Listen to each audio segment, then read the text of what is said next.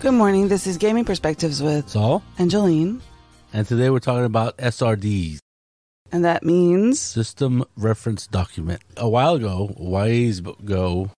the OGL came out for Dungeons & Dragons 3rd Edition. And that is? OGL means Open Gaming License.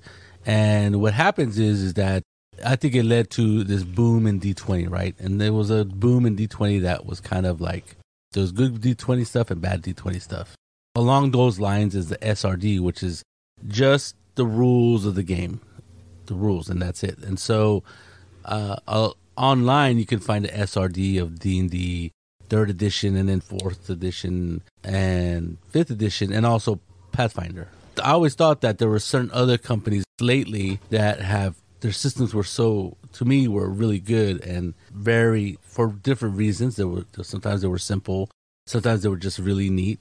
And they would come out with games, and every game would have that system, but it was a little bit different in each game, right? For example, Modifius came out with the 2D20 system. I think it came out in Conan. They came out with various other role-playing games that they published, and they all had a version of this 2D20 system. Free League had their Mutant Year Zero RPG, and from that they used that system in other games like Coriolis or versions of that system in Coriolis and Tales from the Loop and so on. And even to the latest version was in Twilight 2000. Very heavily modified, but still the same system. Same thing with Monte Cook Games. They came out with Numenera years ago. I think it was like 10 years ago now. And they use that same system for various different games. So in all this time that they've been publishing and making games, making some really neat games, in my opinion, and the opinion of a lot of other people, there was no SRD, there was no standard reference document. The rules are just that. It's just the basic rules of the game. How do you play? What's the system? But this summer, all three of those companies are putting out SRDs, and some of them, and literally just last month in July, Monte Cook Games put it on their website. You could download it. Free League has done it, and Modifius has just published their own also. Along with this SRD, they're also saying it's kind of like kind of like an open gaming license. I forget exactly what they call it, but they're saying you can create your own content using our SRD and just go wild with it. And there's different versions of what go wild means, right? Some of them say, you can go ahead and use it in your games, use it for your personal games that you play at home. Others, like Free League, say, you know what, we're going to help you create content. And we're even, they have templates. I think you could download the templates from DriveThruRPG. I think they're working closely with DriveThruRPG. And they're saying you can even sell your stuff on DriveThruRPG, and we're not going to take a penny. We're not going to take a cut. Let DriveThruRPG take their cut, but everything else is yours. Anything you create, you can put on DriveThruRPG using their templates. And the templates just help you get the formatting right to make it look neat, instead of instead of like just a document. They have margins already set up, places to put art if you want to use art and stuff like that. So I think that's pretty neat. I think it's a very interesting way of doing business. And thinking about this, I'm thinking, why would any of these companies, Free League, Modifius, and Monte Cook Games... You're forgetting there are other companies. Oh, yeah. Fate. Yeah, Fate. Has the SDR. Yes. Those are the top three that just came to mind right at the top of my head. And there are also, those are the ones that the companies are doing. Right. There's one for Gumshoe also, and but then there's one like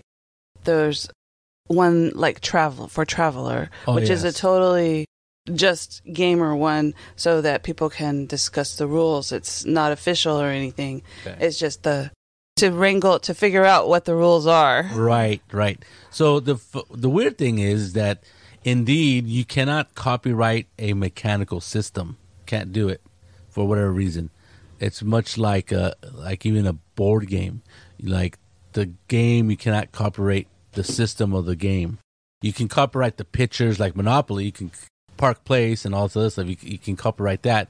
But the fact that if you roll, 2 6-sided dice to move your pawn around this board, there's no copyright on that.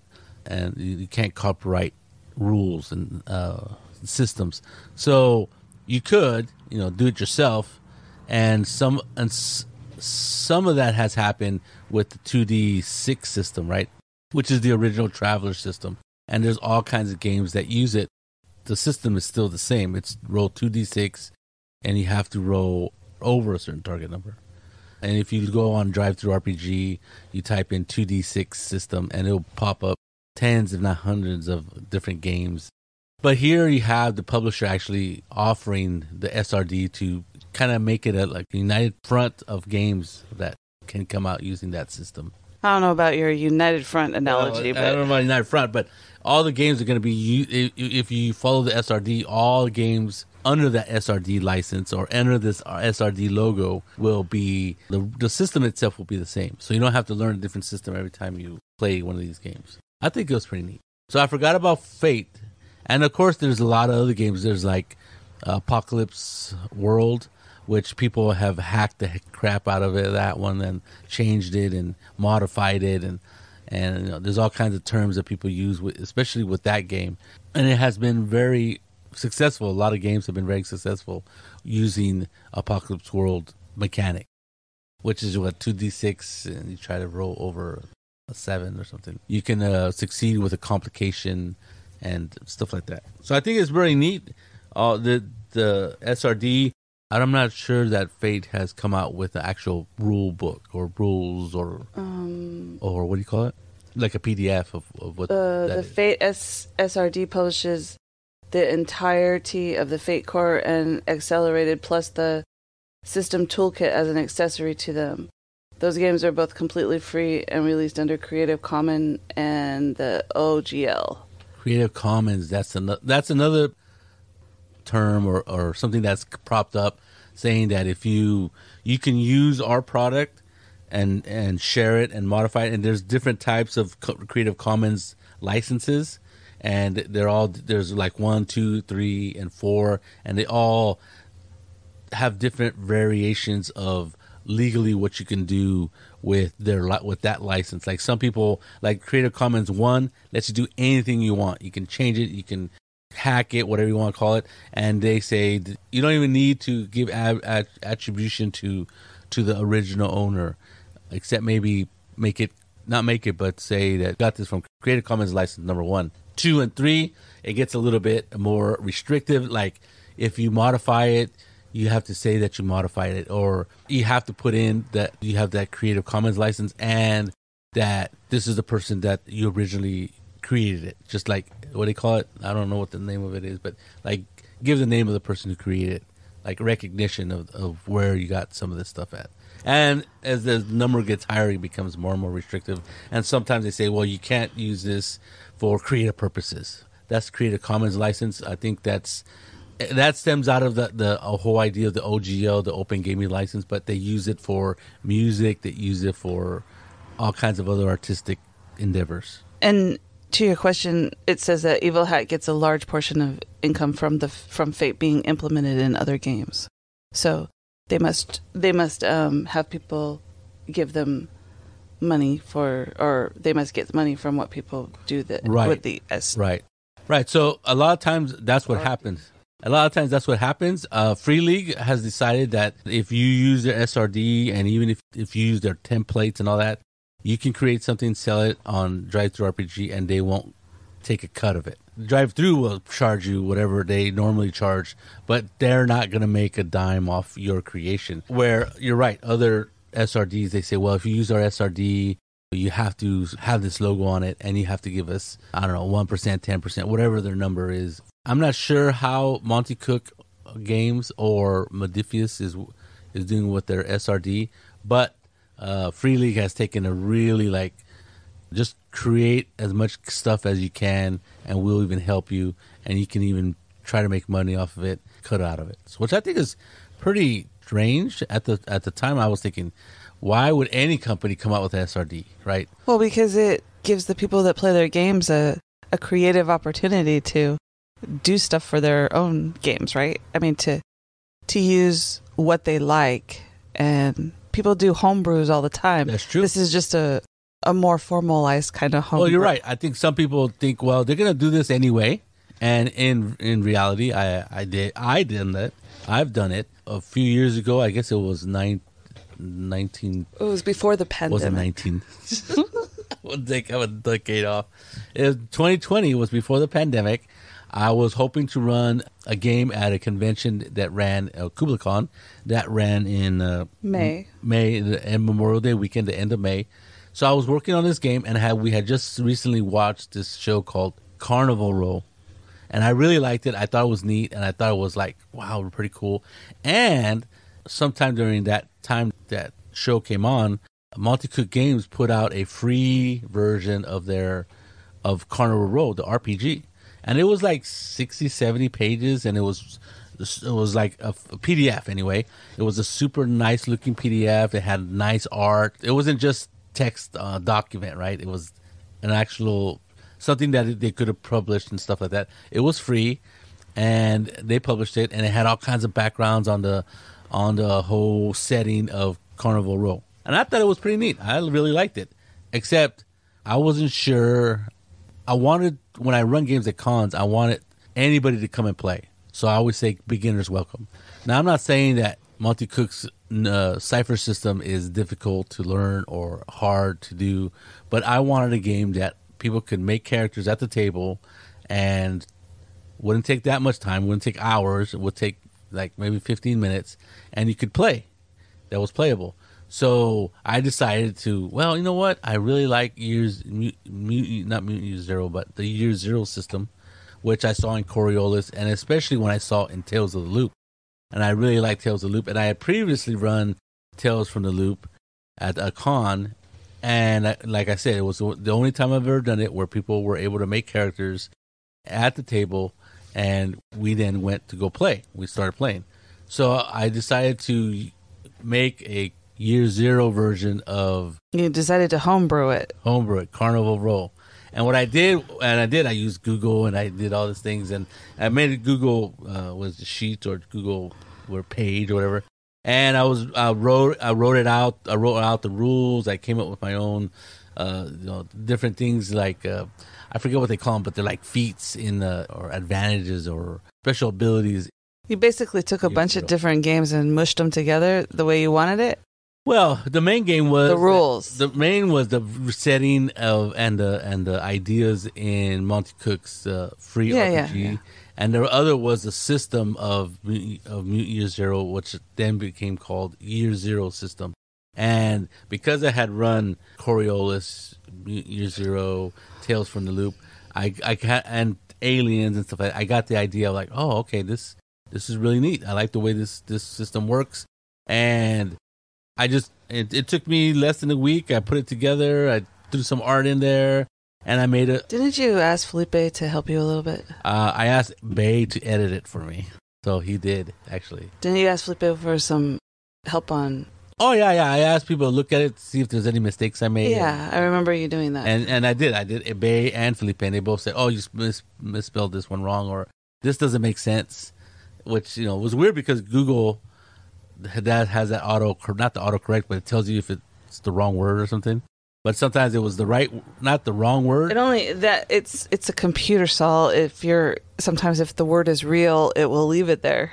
And that's what was happening, right? I was using your instead of you are, right? And so it would correct that stuff. But other times it was the right type of word, just in the wrong part of the sentence.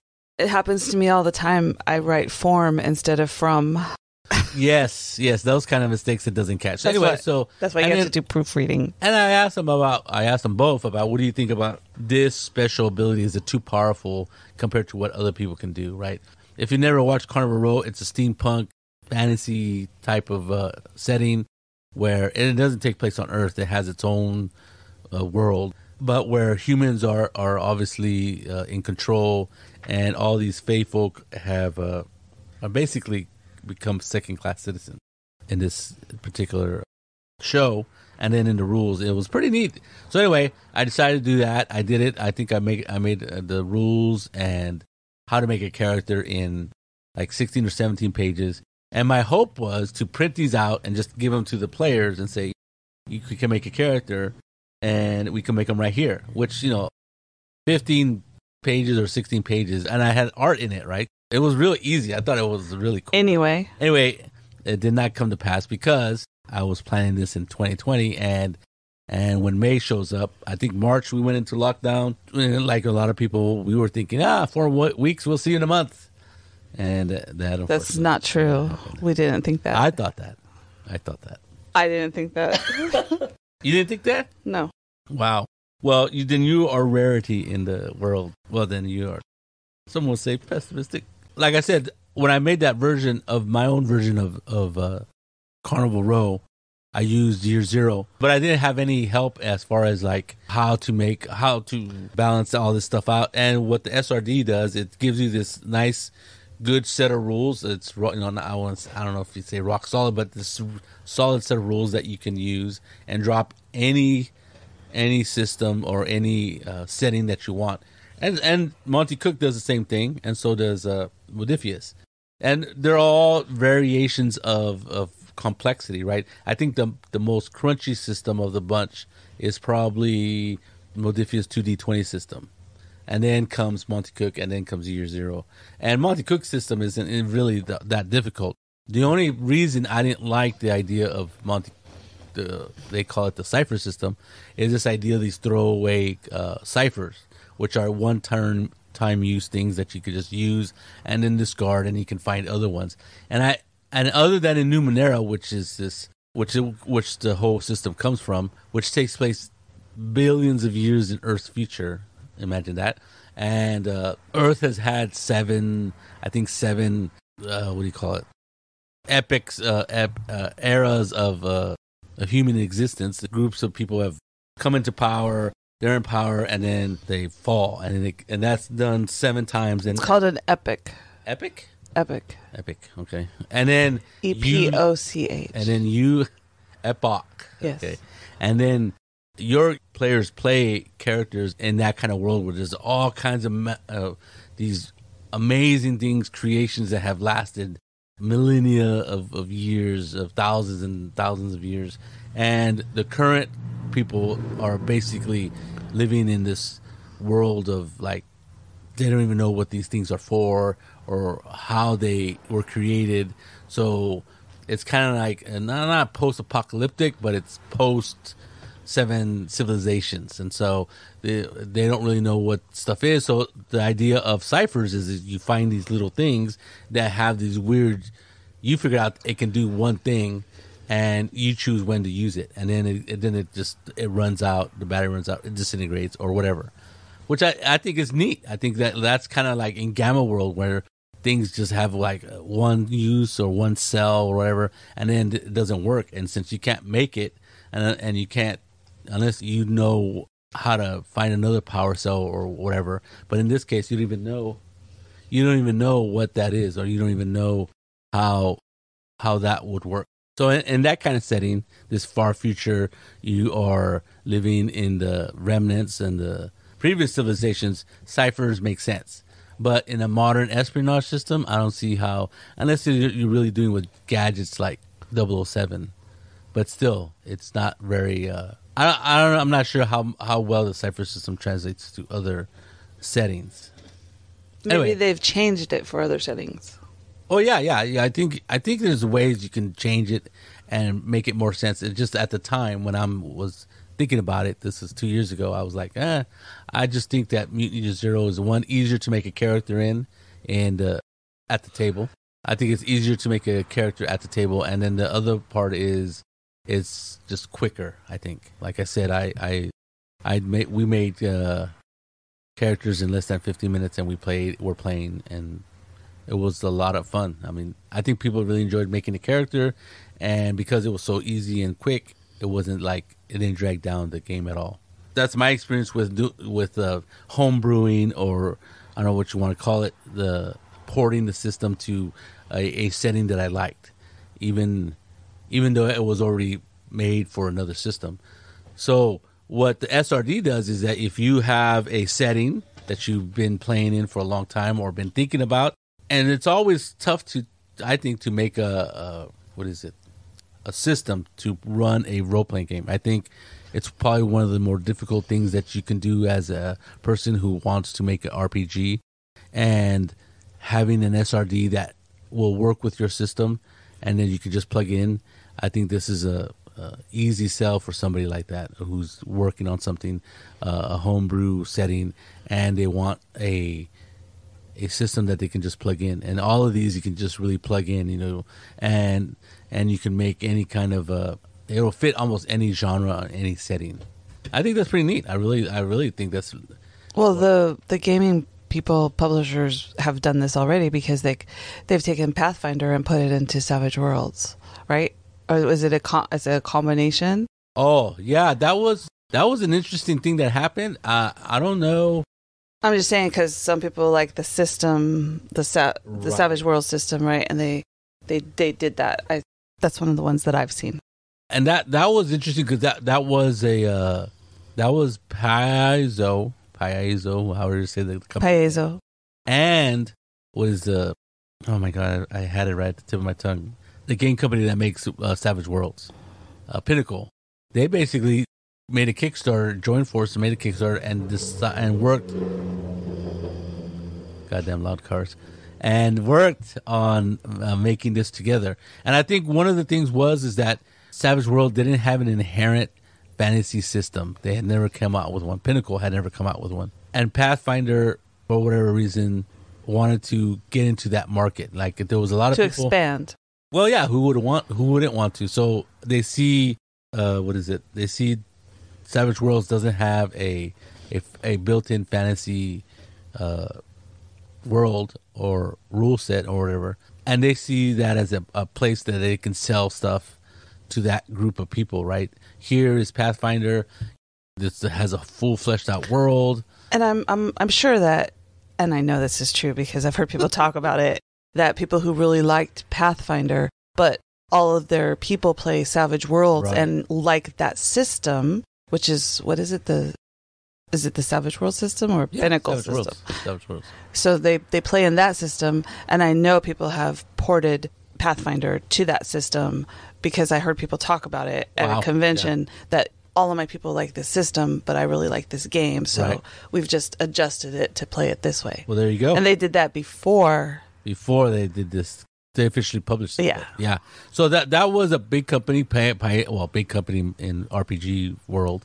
Paizo were hooking up with Pinnacle, and they decided to have a working relationship, and so they published that. And I think they kickstarted it, so obviously it made a ton of money and published it. A lot of people, there's a lot of naysayers out there anyway. They're going, well, why? But you know what? I think the Kickstarter speaks for itself. I think that's true, because I can understand people are always. We just talked to somebody recently on an interview, and he was saying that anytime you put yourself out there, people are going to say the worst things to you. Yes. But I think that people that really like a certain system and want to play with that system, but they want to play in a fantasy setting, and you don't have that, which I find interesting, because Savage Worlds is the one where you can have dinosaurs and cowboys. Oh, you can have anything you want. So I think that kind of is a fantasy setting. I'm just saying. Well, Savage World doesn't have a setting, right? Right. It's just a set of rules. And they say, well, it's kind of like GURPS. So they say, well, if you want a fantasy setting, and they give you examples of an elf and an orc and all this stuff.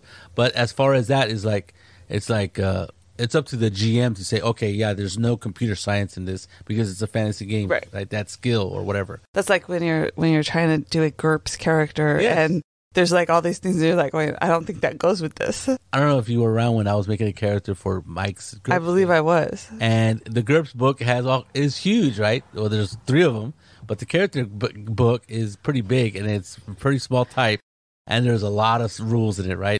And then you got to figure out, and then Mike, and it's a point buy system, right? So you have to figure out what you want to buy with your points, right? And I'm like, wait, I don't think that goes with what you're doing.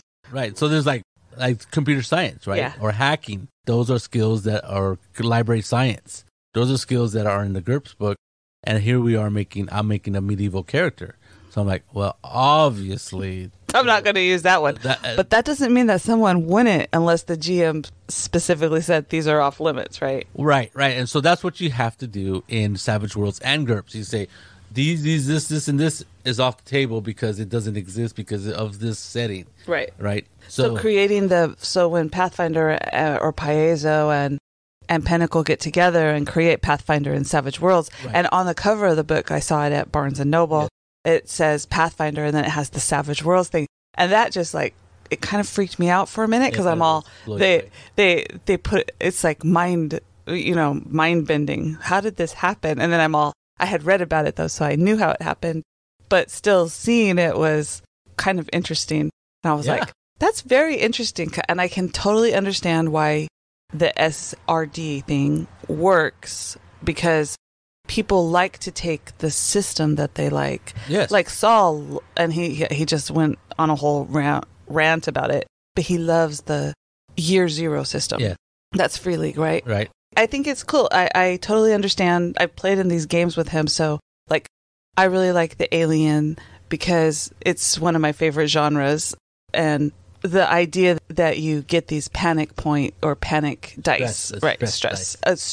Yes. Are you sure? Stress, and then if you botch or if you roll a 1 on the stress, then you panic. Then there's a chance you might panic. You roll on the panic table. That mechanic is not in other game systems, right? It's not in Tales of the Loop. It's not in Coriolis and stuff like that. But you have different things in Tales of the Loop when you get to add. They don't call them stress die, but you get to add die, but you lose certain, or you lose certain things. Like you get tired and you want to go home. Right. Different things like that, which is the same kind of. It's the same kind of idea, different implementation. Yes. Yeah. And I was going to say about Pathfinder. Savage Worlds Pathfinder is that it got a lot of Savage Worlds, I guess. I don't know who people were complaining that, well, that's ridiculous. But if you want to play in Savage World, use Savage Worlds and be in a fantasy system, then like I said, you have to, as a GM, you have to, okay, this is not allowed, this is not allowed. And then if there's certain types of monsters or character classes and stuff like that, not classes, but archetypes, or let's say dwarf, what pluses and minuses do you get for being a dwarf and an elf or a half ogre or whatever rules, whatever you can imagine. You got to come up with that stuff. And if you could just buy it, like it makes it easier. I was going to buy Pathfinder and it's in Savage Worlds lingo, so I totally understand it. I'm a Savage World guru. Everything makes sense. It doesn't take rocket surgery to figure out that. Especially if you have people who have played Pathfinder or like Pathfinder and they've been asking you to run the game and you're like going, I don't want to learn all those rules, which by the way is a lot for Pathfinder is very crunchy. So, I mean, it's a great system.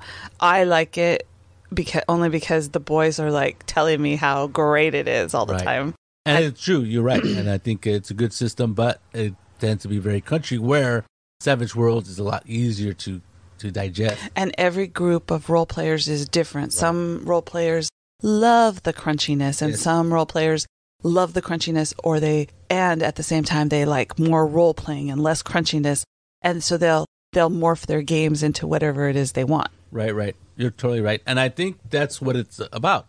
That is why SRDs are very useful for people. It comes, it's just the rules. You can figure out what you want to use and don't use, and you can make it fit your world, your setting, your genre that you are thinking of. Well, and I think the other big draw is that, especially since everything there's drive-through RPG and you can put out PDFs, right? Or I think the big draw is that then for the creative person, they have this great idea and their friends love it, so they want to share it with the world. Yeah. And that's what it is. You want to share what you think is the best with other people, especially gamers, so that they can look at it and go, oh, I like this, or I'll use it, or I don't. And if it's part of a system that you already like, or a rule set that you already like, oh, I've been wanting to go with that genre, but I haven't seen it before. Maybe I'll pick this one up. Right. And in a certain sense, a lot of people are doing this with D&D 5th edition because it's so popular, right? Yeah. Because it's like when they had the open gaming license before. Was that D&D too? Yeah. Okay, yeah. D&D 3rd edition. Yeah. That's the open game license started. Because that was, I forget who was the person who said that. I don't know if it was Ryan Dancy or it was Monty Cook. But one of those two guys, I'm pretty sure, was that they were at the big meeting and they go, how about if we just give it away? And they're like all the executives looked at them going, are you freaking crazy? What are you talking about? Because D&D and TSR and all those older companies were very tight-fisted. They wanted to... No, you can't do that. You can't use our name. And that was the only set of rules you can find over that genre. And you had to come, and some company, you had to wait till some company came up or create your own rules. Which is very hard. To have a genre, like let's say you wanted to play space something or other. I only say it's very hard to create your own rule system because some of the guys that I play with, they like to take the rule system and break it down and tear it apart and say, this is why this works, this is why this doesn't work. And they literally take the time, which is beyond me, to read every single nuance of all of these rules and tell me what is said and what it actually means. You gotta remember that the two of these people we're talking about are retired, so they might have a little bit more time around it. They're really good, and it's made me look at rule sets and go, okay, I can see when someone says this is broken, which the boys love that term because they play our sons and even our 50-year-old, 60-year-old friends. A famous guy is Chris, right? He always say about certain spells in D&D. Oh, that spell's broken. Okay, it doesn't matter. And then, it was just, I forget what spell it was that he was adamantly saying you should not allow this spell in this D&D game. I go, Chris, just hold on to your short. It's not a big deal. But to him, it was because he's looking at it and going, "This doesn't work." And as just the casual gamer, me, I'm like, okay, well, that's the rule. Now, how does the rule work? And they'll tell me. But now that I've been playing with some of these guys for a while, I listen to them when we play a new game, and Saul loves to bring new games out. So they're more than willing to read all the rules and figure out all the stuff. Right. And I'm sitting there going, oh, you literally took... Liminal was one of the ones that I really enjoyed when we played it. That was fun. And I loved it when Bay and Morgan were looking at the rules, and they took the rules and they go, oh, I see why they did this. I see. So the werewolf is really, really powerful, but these are the disadvantages, right? And these are the, and it like opened my eyes going, wow, one, these people are really, really smart which I already knew. Detail. But the fact that if they're doing this, obviously other gamers are doing this. And I know because, gamers like to know what the rules are. They read the rules to figure out what they can and can't do in their role playing, right? Yes. And some of them are play fast and loose with the rules, and some of them look at the rules and go, oh no, this is the way the rule is written, and this is the way we're going to do it. We discussed this before with doing, when I was looking at Flames of Freedom, I forget what the name of the company is, but I decided to run this game because I kickstarted it, and they gave me the PDF, and they also had a quick start rules, right? So I did the quick start rules, but what I go, man, they have this like, it's not an initiative, but they have like this two actions that you can do, right? And I go, I'm just gonna do one, and do it like in D&D. Everybody gets an action, and bada bing, bada boom. And Saul's laissez-faire attitude towards the rules really kind of irritated some of his players. Well, they didn't know they were irritated until they read the rules. And they're like, hey, you did it wrong. I'm like, yeah, I didn't want to do it because everybody was basically learning how to play and blah, blah, blah. And someone goes, hey, I'll run it the way that it's supposed to be played. Was that Morgan or Bay? That was Bay. And it didn't say it exactly like that, but that's what he meant. It came across that way.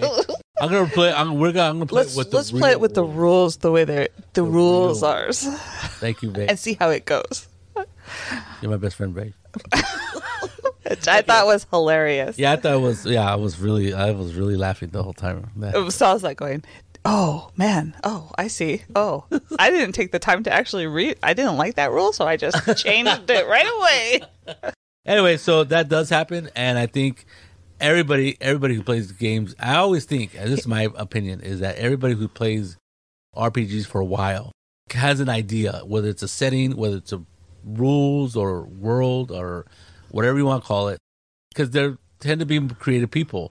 And I think if they look at any of these SRDs from Fate to Cypher System, Year Zero, 2D20, and there's more out there. Like if you look at OSR, you look at 2D6 systems.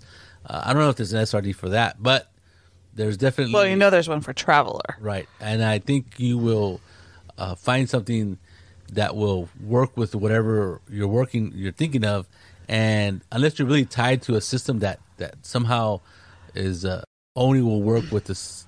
You really like that system and that genre. Right. I think you could take a look at these and find something that you like. And some companies actually have stuff to help. And you can literally sell it, which is pretty neat.